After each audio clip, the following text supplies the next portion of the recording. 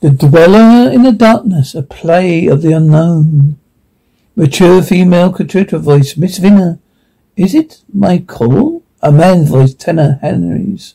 You doubt so? I suppose we can't very well prevent you. In sudden astonishment. What the dickens? A girl's soprano voice, Phyllis. Much separated. The lights again. Oh, mother, why did we take this house? A control voice. Because you and your father went mad over the view and never gave a moment's thought to the arrangements inside. The girl's voice. Well, but fancy yourself being so half-witted as to have shilling in slot meters to electric light. Huge place like this. One really couldn't be expected to foresee that. A bass note. Mortimer's. I suspect the fellow that did it had been tired of selling out his investments to pay the quarterly electric light bill. The girl's voice. Well, I hope he was reading. He enjoyed the lights. Suddenly vanishing in the middle of the sentence. The tenor's voice, giving an additional charm of the obscurity to the literature of his choice. The girl's voice. Shut up, Henry. The Troto's voice, Phyllis. It's no good turning around on Henry, Mr. Mortimer. You better go out and put a shilling in the slot and let us get on with the game. Your servants are eventually doing nothing. Phyllis, don't suppose they know where the wretched things are yet. There's one on each floor. Give me a shilling, someone. Mortimer, here you are. Henry, walking. Here, one of mine as well. And make sure enough light to finish the ladder. Phyllis, as she goes, you keep my little mental efforts. You're capable for following suit and returning up my leads, Henry. You save your shilling then, and good bit for more besides. The footsteps are heard on the plank floor. A door is open and shut.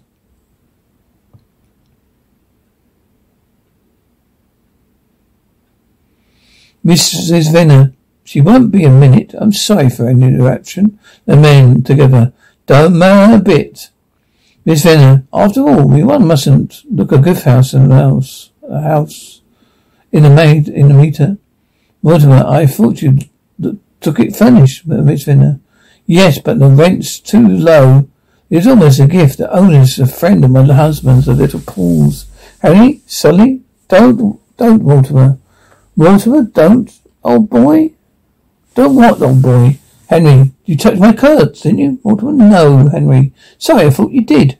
What a run thing darkness is. The light, that's better. Miss Venner, one gets fanciful in the dark. I always thought, well, never mind. The opening and shutting of the door, and Phyllis' footsteps. Phyllis, there we are. Now, Henry, we're after the money, remember? It's the call, mother. Miss Venner, promptly. No bid. I got hold of a card this evening. Henry, nothing like telling your partner or that in your hand. One diamond, Mortimer dismayedly. Man, why one plays this game, I can't think. Phyllis with suppression triumph. No trumps. Miss Venner sighing that she is again. There she is again. The other game partner. No. Henry, all right. 3 no trumps, Mortimer disgusted. Oh, I can say, really? Why put them on the table? He be done with it. No, I can't do anything. Now I can't do anything, Phyllis. I'll put them on the table, if you like. She does so. There, put yours down too, Henry. I'll play it from the table. Henry complies. Mortimer, they get a grand slam. They can't help it. Look, every picture card on the pack. There's any. Suddenly, I made my ace of spades. Make my ace of spades, Phyllis. You've had it. Mother dear. Miss Venner indignantly. What do you mean if I had it? Of course I've got puzzled. Well, that's very strange, Phyllis. It is very much strange. If you had it, mother, darling. Oh, don't you see that? Henry just put it down with his hand. Miss Venner critically. Where? Henry flippantly. Here you are, Mum. Spot the lady. I should rather say you sexes observe the ace piece. For this, look, Mummy. Miss Venner crossly. It's all very well for your children to get above yourselves, but I distinctly saw the ace of spades in my hand just before the light went out. Henry with touch serious in his tone. Really? Phyllis, still chafing. I expect there's a bogey behind your chair, mother. Miss Venier suspiciously. Phyllis, have you and Henry been up to some mischievous prank? Henry swiftly. No, really, Mrs. Venier.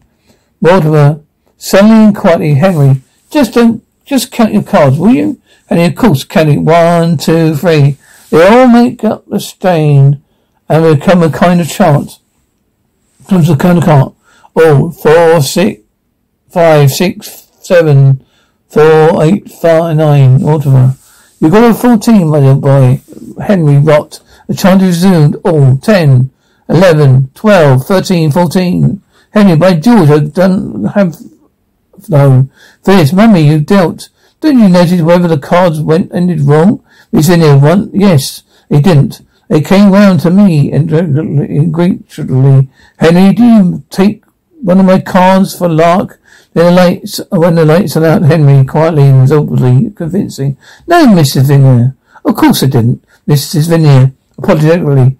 Because, as a matter of fact, I felt a little tiny tug, but I thought it was imagination, Mortimer. Breezy, it was, Miss Dill. Whose deal is it? Turn is it?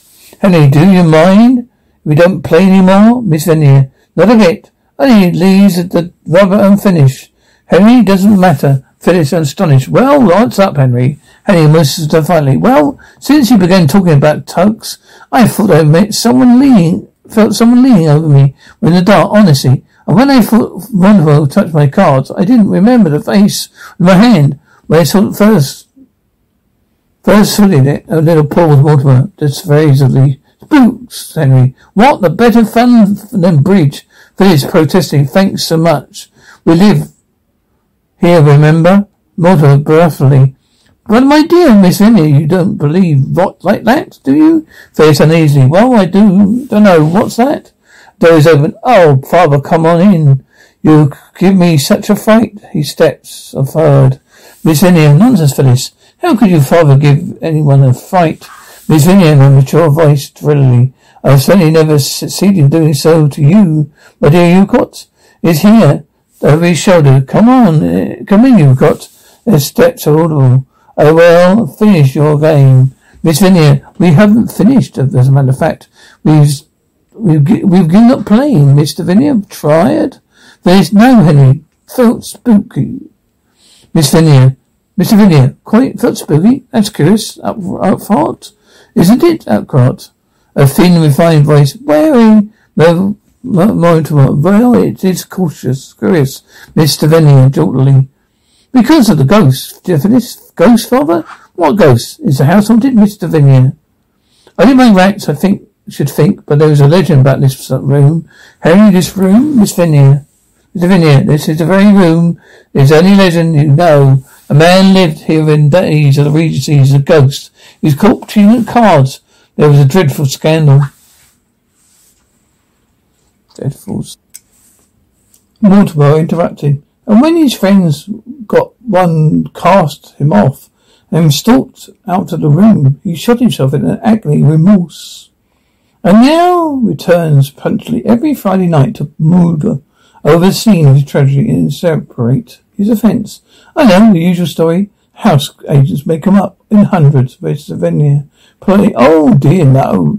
Nothing so simple as that. He was a very alarming customer. Immensely powerful, over 6 feet high, with curious sound, round-shouldered, stooping walk almost like a hunchback. Imagine such a thing on a 6-foot man. He had a very wicked reputation in the neighbourhood. He used to go about armed with some horrible thing like a knuckle duster. He'd get out with it with the slightest provocation. Henry, what's not? What's that to do with cheating at cards, Mr. Venier? I'm coming to that. He was uncannily lucky at gambling. He used to give parties regularly. Here in this room, I dare say, at that very table. It looks old enough. Phyllis, sharply pushing her back a chair. Thanks awfully. Mr. Venier, well, nothing to worry about now, Phyllis. One night, a cooperative stranger was playing. Someone who didn't perhaps realize his host's reputation was unwise enough to query the fairness of the play. Host took one leap at him, hit him on the face with a knuckle duster. You can imagine the effect it powered up the man's features as though being peeled off, wiped out, obliterated. It killed him. Henry sharply. And then he killed himself, Mr. Venier. No, he fell down dead. Epileptic seizure. Mortimer skeptically. How do you know all this about this from a furnished house? Mr. Venier, there's a book about it in the library. Picture of the man, too. Mortimer, I bet it was all faked up.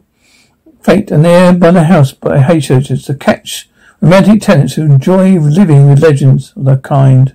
What? Fellow dies in a drunken ball and spends the following century hovering about in a dirty guard room? Miss Venier, little frigidly. Sorry you feel the draft, Mr. Mortimer. No, heartily. I beg your pardon? There was only thrown in a spig of speech, but really, one can't swallow that. I mean, a century such a thing, long time, isn't it? What do you think, Professor Uhart? You're a scientist, Uhart. I'm only a scientist because I refuse to form opinions about facts to go upon. I don't think anything, Mr. Mortimer. Henry, still, it's funny that tonight. Playing cards, I mean. Mortimer, I tell you, there's a miss still, wasn't it, Professor? Uhart, I always accept a natural explanation of preference to supernatural. Henry slowly, well, I told you what I felt. Uhart, interested. Oh, you felt something then? Henry, I thought so. Yes, I thought someone leaned over and touched my cards when lights went out. Mr. Ventier interrupting. Lights? What do you mean? When did the lights go out? Very swiftly. Oh, on the dentist's floor, Daddy. The wretches stopped me to again. Henry, well, what's the matter? That's what I thought. Anyhow, Uhart, most interested me. You should test it, if you like. Very simply. Henry, test it? Uhart, yeah, not, of course, whether you felt a ghost or not. But whether that's the psychiatrists call the operating eternities. Then these are present in his room. The forces that cause manifestations. Phyllis, forces? What forces, Uhart? Oh, I wish I knew. Some people think a sort of mental determined animal organism. Some think actually discarnate human beings. Mr. Venier, discarnate human beings, ghosts in fact. Uhart, well, I suppose you might be called ghosts. They're really harmless and practical minded ghosts. They juggle with tea cloths and ring bells and in some senses walk through trumpets. Mortimer. And instead of talking through their hats, like a great many people who believe in them, Uhart, placidly. Quite true. Phyllis, you don't sound a very convicted believer in these forces, Mr. Uhart. Uhart, believer is too strong a word. I think there's a case for investigation. Henry, then let's investigate Uhart. By all means, if Mr. Venier has no objection, Miss Venier. None at all, but it thrills me. Phyllis, but now, what do we do? Uhart, is perfectly simple. Provide one of you has illicit power. Venier, but how can we tell that? Uhart, most people have certain latent potentiality. We should know by our results whether we have real medium among us. Mortimer, coincidentally. Oh, a real humbug. Phyllis, oh, no, Mr. Mortimer. You've got not to spoil it, Mortimer. All right, let's try. Uhart, bring them up, chairs around the table, Mr. Mortimer. Go between the two ladies, will you? They mustn't sit side by side, Mortimer. Thought it was a seance, not a tea party. All right, I'll do it. Yeah, we must relax our mind, no tension. Just emptying them as much as possible for this. That's fortunate, doesn't take much effort in Henry's case, Uhart. Shh, don't be flippant, Mr. Mortimer. Maybe he can convince us he likes. We must none of this has to be flippant. Mortimer, I'm the greatest soul gravity. Uhart, hands on table, little fingers touching, to shove the light someone. A click of the switch. Mortimer, thought so. Only in the dark, Uhart. Well, but after that, that's the main reason why we know so little. The forces can't be worked in daylight. It deadens them. Mortimer, of course, exposes them, Uhart. Perhaps through the spectrum contains equally many equally curious qualities. A strange thing that from time immemorial, that should been tradition of the powers of darkness of little pause is everybody allowing his mind to be a complete peace. Another little pause. Suddenly there is a misdirected power within you. How do you know, you heart? Because of the chill on your fingers, like a cold wind. Can you feel it? Henry, surprised. Yes, I can. Moderate, I can't. Mustn't talk about the draft again. I suppose there's a gale flowing through that door, enough to freeze a man to. You're gently, quiet, Mr. Mortimer. Give it a chance. Well, sorry. A little pause. Phyllis, suddenly, no. Henry and Newhart together. What is it? Phyllis, uneasily. There's a cobweb in my face, blowing. It won't go away. No, leave it alone. One of the regular symptoms. Yes, the influence is growing. One of us is a powerful medium. A little pause. Phyllis, suddenly, Mother. No, we're playing Mother. Are you Henry? So she's asleep, I think. Yeah, that won't disturb her. Whatever you do, you must be the medium. Vinia, with a shade of anxiety in his voice. It's all right, I suppose. You heart perfectly. A little pause. Mortimer, sharply. Don't mean ask, Henry. Henry, what do you mean, Mortimer? You tried to tilt the table, didn't? Henry, I didn't tilt the table. I will, though. That's curious. Phyllis, what's curious, Henry? Henry, pants a little. I can't move. Look, I'm trying as hard as I can, Mortimer. How can I look in the dark? You heart gently, yes, but please, both of you, don't interfere with the seance. You maybe getting out. We may get something really out of the way. The table is heard rocking to and fro. Phyllis, what makes it rock like this? You heart, unless someone is cheating, fake it false. Mortimer, significant, unless. You heart, that's what I said, Mortimer, skeptically. It is a remarkable thing that these things never happen except when there's loophole or for fraud. You heart, let's try to reduce responsibility of fraud, then we'll go to step further. All take your hands off the table and join hands in a ring. Have you all done that? He says yes, Newhart firmly. Is anybody there? Sudden tap on the floor, Henry. Mortimer, Henry, don't play the arse. Henry, crossly, I'm not, you fool. Newhart, but shh. Is there a message? Will you rap again? Silence, Mortimer. You repressively. Sorry.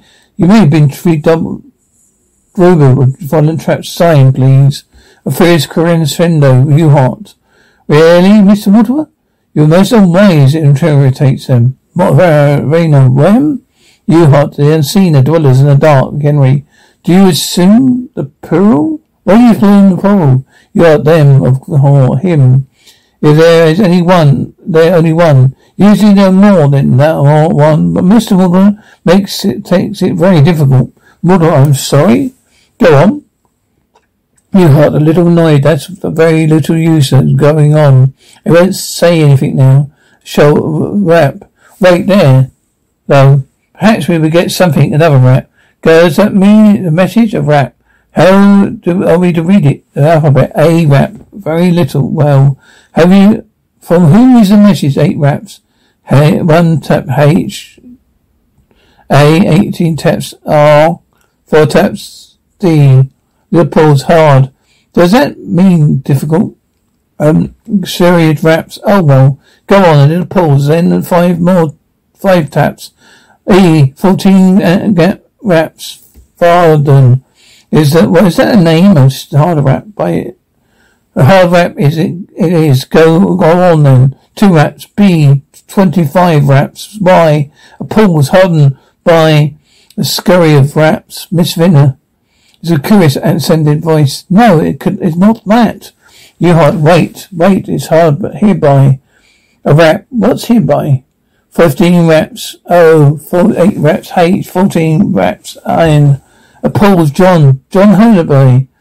Is that it? A sharp rap. Vina, awesome words. John Holderbury? That's the name of the man who cheated on the cards. Mortimer, scornfully. Yes, you knew that. And so did you. I dare to say Henry Phyllis too.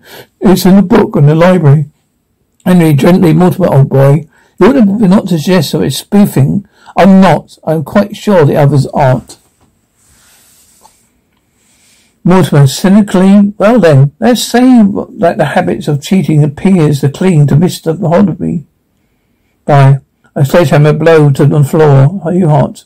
Gravely, you really shouldn't say a thing like that. Those manufactions are believed to have miratilized through the medium in the form of physical substance. Their ungovernable forces unloosened. I do beg you not to provoke the unseen. Mortimer, snorting.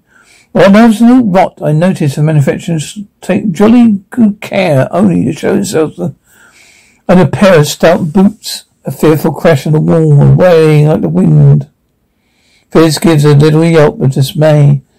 Henry is a little alarmed. What? That's not under anyone's boots, Mortimer.